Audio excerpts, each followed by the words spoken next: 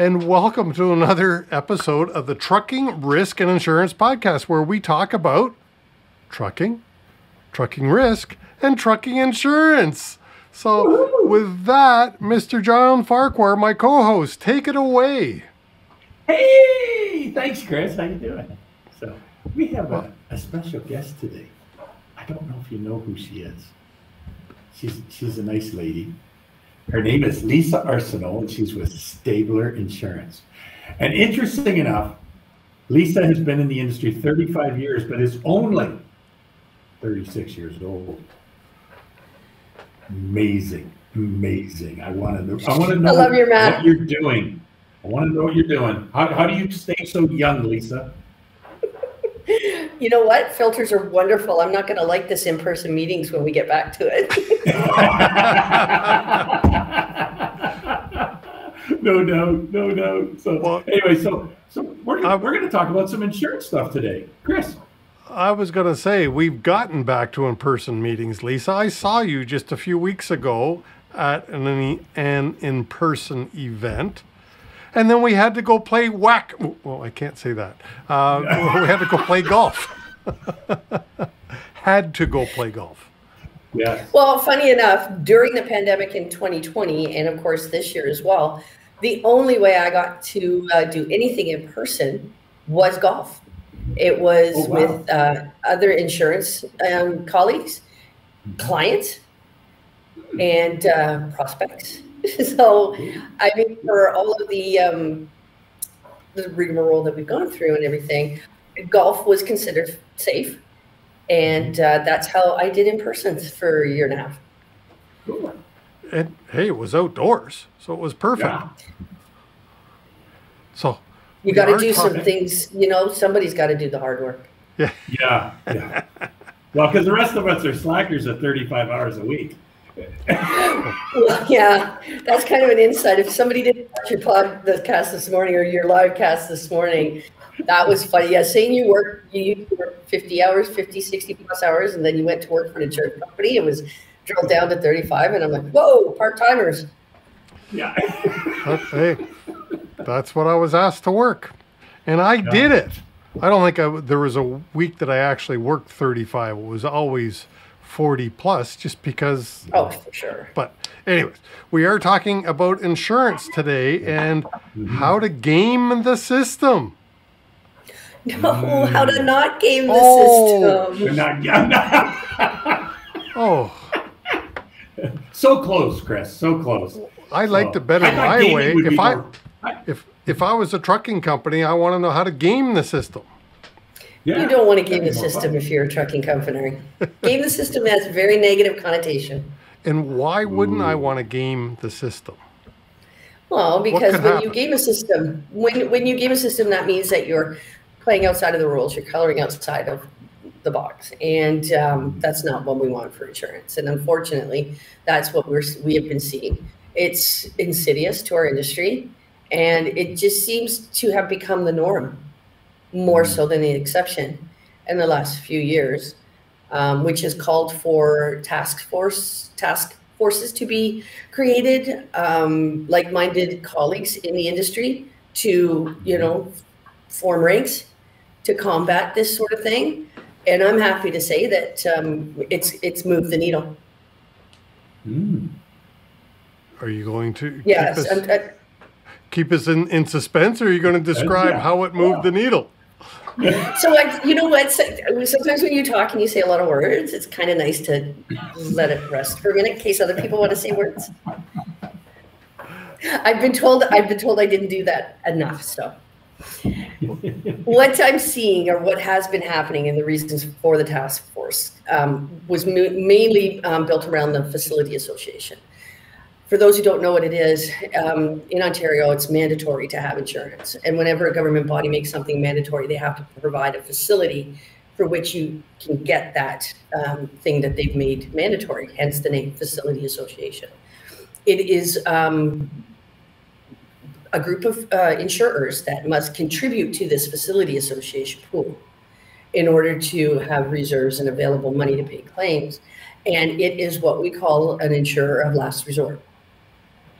So if the regular market will not take you for any number of reasons, exposure, experience, bad experience, high risk, you will be sent to a facility association because of the mandatory requirement to have insurance.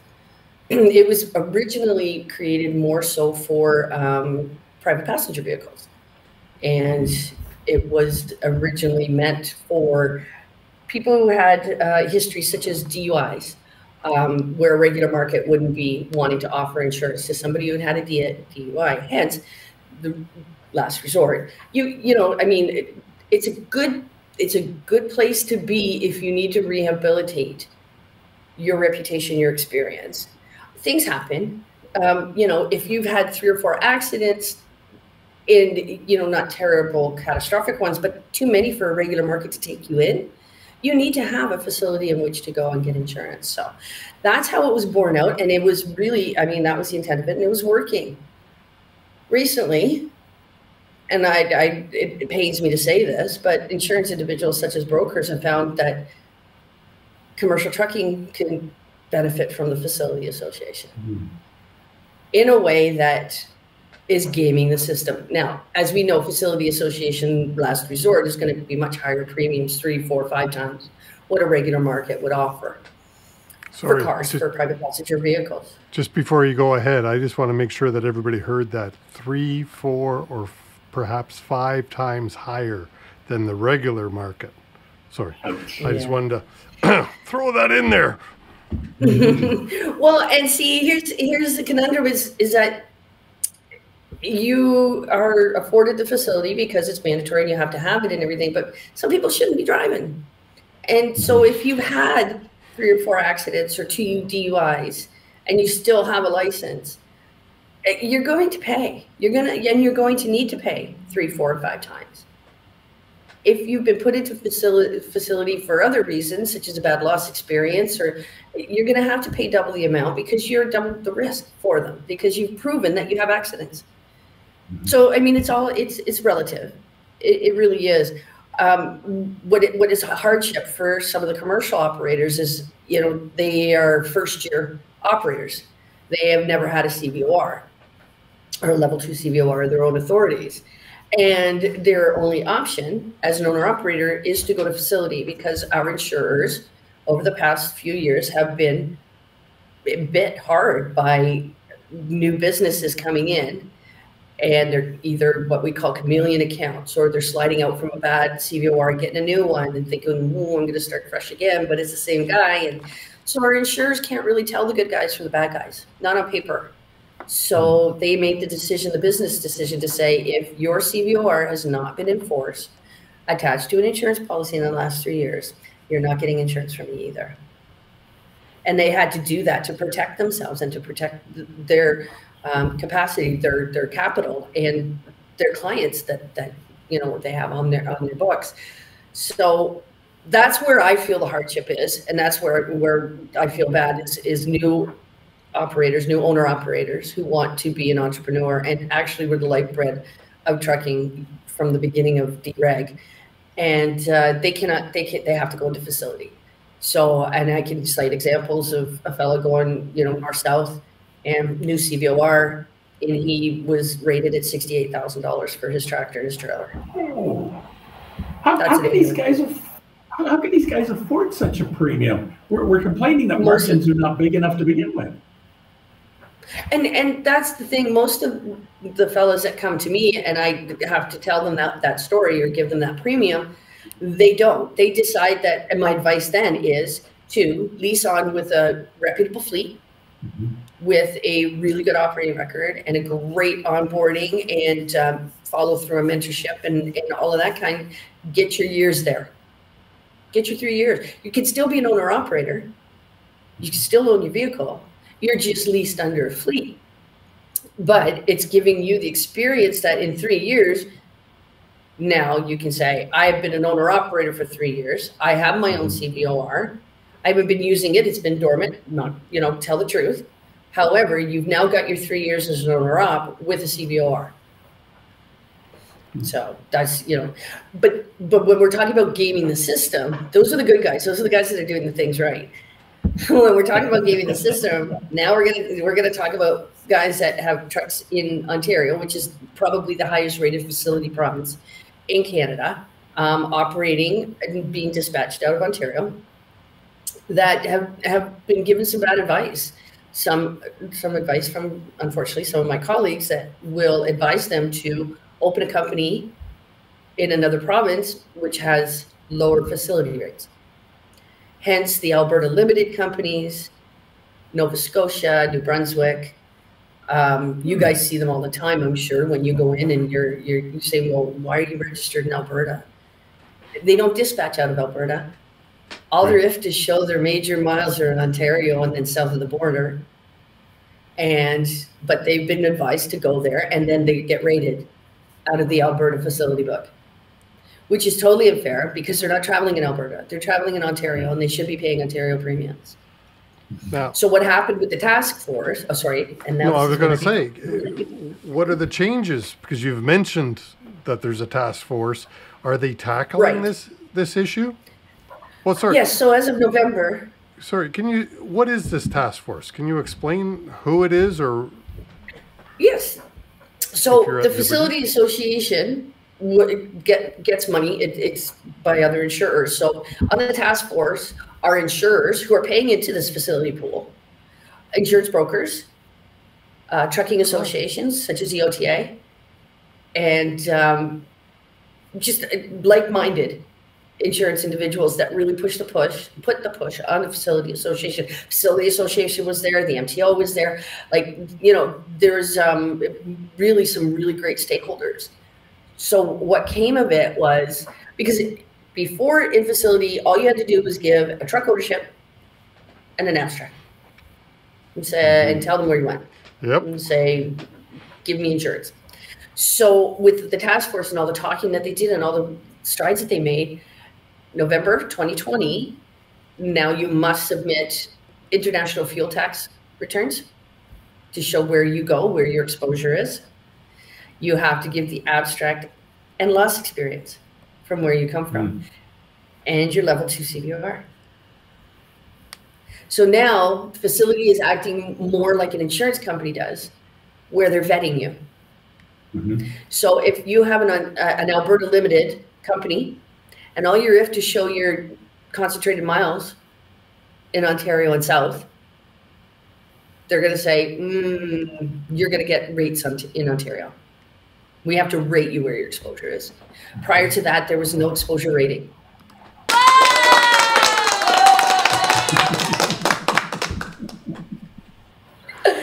Yes, and they should be applauded. That task force was amazing. Yeah. Can a facility insurance provide coverage? I'm sorry? Can the Facility Association decline coverage? No. So it's all about, the only way to drive it up is with the price. Well, and that's it. And I mean, that's basically been a principle of insurance for a long time, right? I mean, you surcharge on different criteria, filed rules and rates, right? So we'll take you and we'll charge you this for that. So, but facility is like way more. So I believe facilities through Alberta now, they've really done their job in Alberta, and they're moving on to New Brunswick and Nova Scotia. Excellent news, because and you don't have to be on the task force. You can even just be a broker that says, why am I getting all these calls from guys, and their loss runs are all coming out of Alberta, or their loss runs all say facility Nova Scotia. So then you have a frank conversation with the insured and say, why? Well, because my broker told me if I went out there I get cheaper, but now and I'm like, so you get caught and you get catching up on them. And sorry, one negative comment. It's about flipping time, the Facility Association. Well, Lisa, you're the insurance expert. So if I say this incorrectly, please pipe in and do it, say it the way it's truthful. It's my understanding that all the regular market insurance companies pay into the facility market so that the facility market can exist. And so if we're abusing the facility market, then all of us who pay car insurance or commercial trucking insurance, whatever, our rates go up to compensate. Well, the insurer has to get the money somewhere. Right. I mean, it doesn't grow on trees for them. So everybody, in effect, everyone is paying. Right. And that's not fair. I'm sorry. No. Raise your hands if you think your car insurance rates are too high. You know, like, but. Yeah. But when you talk about fair, you have to think too, what's fair to an insurer that hasn't had a loss ratio under 100% in 10 years? That's not fair. No. But they stay and they're still here. So, you know, kind of, they're not, they're in it to make money as well, and survive. But honestly, I don't know of any regular business that would constantly break even or lose money for 10 years that stuck around and kept doing the same thing. And our traditional truck guys have done that. Well, and what some of our listeners may not appreciate is the fact that insurance companies have shareholders. And those investors expect a return on their investment, a positive return. So, you know, they have people to answer to too. And, you know, can we deviate a little bit and talk about, and I don't think this was planned. I know it wasn't planned. I mean, this whole conversation really wasn't planned other than we're talking about facility. But why wouldn't a trucking company go to Manitoba, as an example, a province that has government-run insurance? After all, I'm told it's way cheaper. Not anymore. That used to be the old line too about going to the U.S. Do you remember the guys used to always say, "I'm going down to the U.S. Their rates are so cheap." Well, I'm here to tell you, they're not. Yay. And the same, I have a couple, some fleets that operate terminals out of the U.S. and I work very closely with the U.S. brokers. So I see the policies, I see the premiums. They're not much different than ours. Wow. And why wouldn't you go to Manitoba or a government run? They're cheaper? No, they're not. And then you have to deal, and in commercial, you have to deal with their underlying or their primary is with their plate. Then you have to get access because you're a trucking company that's doing north-south. You're going to need way more than the province can provide. So now you've got another broker. Now you've got another insurer.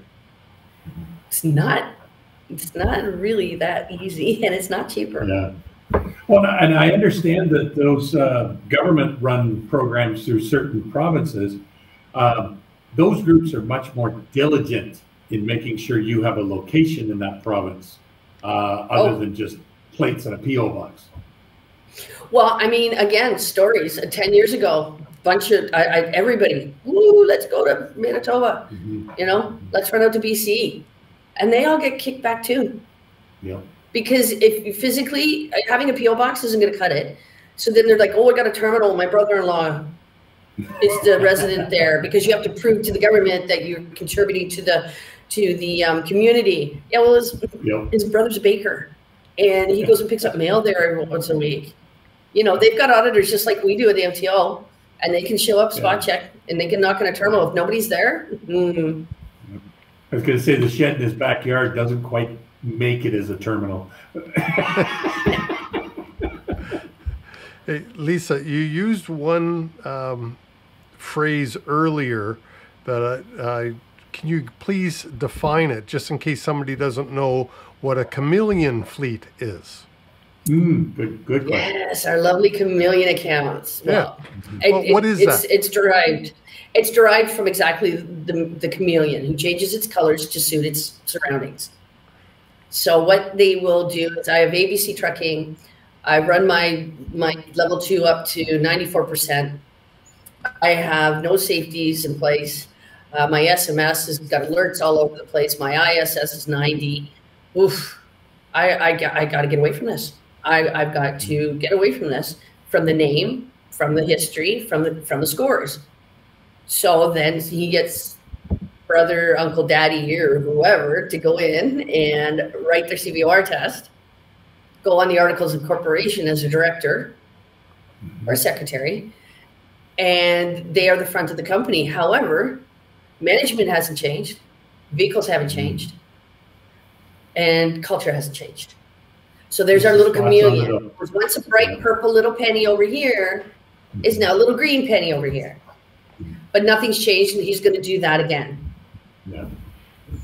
So we are combating that as well. Well, sure. And I mean, and you've heard the saying, I've got a CVR, I got a level 2 in my back pocket just in case you need it. And guys have behaved like that for years. Yeah. But here's the thing, the MTO now cross-references VINs, plates. And I mean, this will get out, and then they'll get new plates. And then they'll, you know, get a different truck traded in for same model, so the VIN's different. Like, that'll happen, I'm sure. But for now, we are combating it through cross-referencing. Because I can tell you, now our little purple penny, who goes to get his CVR under his little green penny, and they compare VINs or addresses or phone numbers, and they had a conditional under 94% safety violation rate, their new little green penny gets a conditional off the hop. Yeah. And as we know, insurers won't take a new venture with a conditional CVR. Right, right.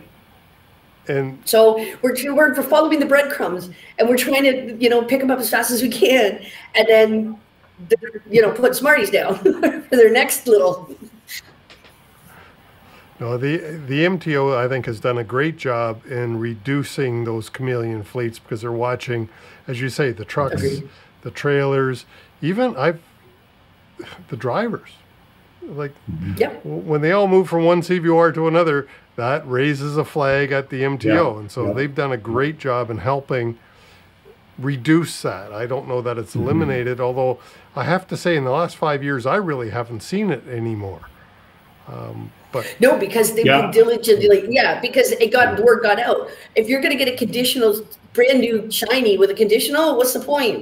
Why go through it? Yeah. Now, you know what our next step is? Honestly, our next step is MTO talking to finance, IFTA. Because as you know, we're self-reporting when it comes to kilometric travel, which is another gaming of the system. So we up our kilometric travel to lower our violation rate, right? I hope I'm not teaching anybody anything. I hope this is pretty much common knowledge, but anyway. So you're going to get phone calls now. Geez, how do you do that? Really? What did you mean by that? What did you mean by that again? No. But if we could have IFTA talking to MTO, there'd be no self-reporting. MTO would use the kilometric travel right from the IFTAs. Yeah. Well, and it's coming. Not everybody uses IFTA, though. Those who stay in Ontario, for instance, wouldn't. However, what's coming next year? ELD. Yay!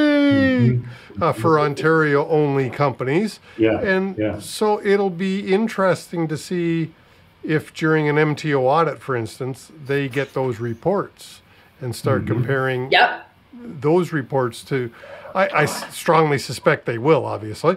And also, too, though, but we're starting the discussion has been started about sharing data. So if our guys would share data with their insurers, well, it's only a matter of time before the MTO asks for data to be shared as well. Tap into that. And look around at the private passenger vehicles on LIA, and pay the Liberty, just pay for what you need, and we're not far off from that. And that's data sharing. Yeah, and I think you're going to see that come quickly to the commercial industry. If you are truly operating a good fleet, and this is going to help reduce your insurance, why wouldn't you? Oh, for sure. Oh, absolutely. I just went through a renewal where we were virtual, and one of my fleets shared their screen of speed gauge, where it shows the hard braking, the hard left turns, all that kind of stuff. And he was sharing the videos with my insurer partner, and they were just like, wow, like, I would love to get my hands on that. And he's like, anytime you want it. The sad part is, it sounds like it's a lot of effort on behalf of the motor carrier to game the system here. Where if they invested half that effort into putting into place good safety programs, training processes, and managing their risk on a regular basis, they'd do a lot better. It would be much better. It's more upfront work. It's more diligent, and it's more of a responsibility. But gaming the system is all about shortcuts and instant gratification, as in revenue. But so when you do all the things that you just talked about, but it's a constant process to keep that going. Whereas if we implement good controls and best practices and just maintain that, it's a lot less work down the road. Absolutely. Absolutely. And now the chameleon is getting caught more and more often, and the conditional CVRs are being issued. They're going to see that I can't keep doing this, because guys have done it 3, 4, 5 times before they're actually shut out, right? That's not happening now, so they can maybe do it 2 or 3 times. But why do it at all? And I get your point, John. I really do. I agree. And so they'll get there, 5 times, 3 times, 2 times. Okay, let's just do it right. Well, especially after they pay 3 to 5 times more for insurance through facility, when if I just clean up my act, I could have saved a ton of money, if not made money. Exactly. It's the long play. Yeah. And let's be honest. They could have hired one of us, John, to help them and put money in our pocket. And more money back in theirs. Exactly. Yeah. So... and a broker like Lisa, they could have got highly educated in this whole process. So there you go. The 3 amigos should be hired by these people regularly. Simple as that. Oh my God, I'm so glad we didn't rehearse anything, because I would have let that in. You guys. I tell you. So we're not gaming the system. No, we don't want to game the system. We want to work within it, and we want everybody to do the same thing. Because for the 60% that are working the system, the 40 are making it that much more expensive and harder for the 60 to go and do their day-to-day right. Yeah. Is that just an example? Like, did you just pull those numbers out of the air, 60-40, or is that a true known ratio? It's not a statistic. In my experience, I believe that it's not far off. Oh. You've shocked me in that only 60% are doing it the way it should be done. I would have thought, quite honestly, it would have been like 80, and then 10 or 20% were. Yeah. No? Would have hoped so. It used to be like that, Chris. Honestly, you would get, the renegades that thought, I'm the smartest person in the room, and I'll never get caught, and I can do this. And it used to be few and far between. It used to be the exception. That's true. But unfortunately, word of mouth and being taught, like, for an example, think about this. So even in my industry, so a broker is a seasoned broker, and they've been in the business for 30 years, and they are tasked with mentoring and bringing up new producers. Mm-hmm. So they're working on a 21B fleet, and they say to this young fella, hold it. What's a 21B, just in case somebody doesn't know? Sorry. So they're working on a fleet basis where they don't have to report each and every driver or tractor throughout the term. They have a fleet. But now they do have to report to their insurer, say, on a quarterly basis. So say this ABC fleet has 200 trucks. And the seasoned broker says to the young fella coming up, listen, when they send you their list of vehicles and drivers, take off the bottom 20. The newest, and take off the bottom 20. And then you send that into the insurance company. So the young fella believes he's being taught an SOP, standard operating procedure, right? So he doesn't know any different because he's being mentored, he's being brought up. I guarantee, and from fact, my own experience, I know it's being done. And that's terrifying to me. Sure. And that's hiding units to save premium. And when I say the 60-40 count, that's a lot of it. Well, and that's unfortunately kind of an approach that we've seen with mentoring new drivers. Shortcut. make it quick. Get him on the road as quick as possible. Give him what he needs to know just to get going and get the keys in his hands, and down the road he goes. It's so true. So the onus is on us who have been in the industry. We're the right doers, the right fighters, the right thinkers. We're the ones that should be, we are. I have 2 mentees working with me right now. And that's like, I'm going to tell you what we do. And I'm going to tell you, here's what you're going to hear because I mean, there's a young brokers network. They talk to each other. I do not want my mentees listening to any of that and having that, creep in to their day-to-day. But the young mentees that are working for that broker that's giving them this information, like it's a shame for them. They don't know. They don't know what they don't know. Well, as you say, if they are taught that way, they think it's the norm and the correct way to do it. Yep. So, yep. Lisa, last word. We're heading up on 30 minutes already. I can't believe it. Wow. She talks a lot. There it is.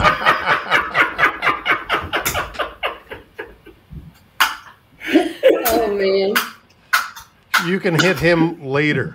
I know you're not in the same room, but it's coming soon that you'll be in the same room. Just save it up, Lisa. My last words would be, you play games, you work a system. You don't do both. Thank you so much. Yeah, awesome. Johnny, you want to wrap this one up? You know what? Do it the right way, and the return on investment will pay for itself. It'll come back tenfold, but you're just going to pay. Cheaters always lose. Thank you, Johnny. And that's it for this week on the Trucking Risk and Insurance Podcast. Yay! Thank you to our guest, Lisa Thanks Arsenault for having me. of Stabler Insurance. Thanks, Lisa. Appreciate your time. Thanks for coming out. Appreciate you. Thanks for having me.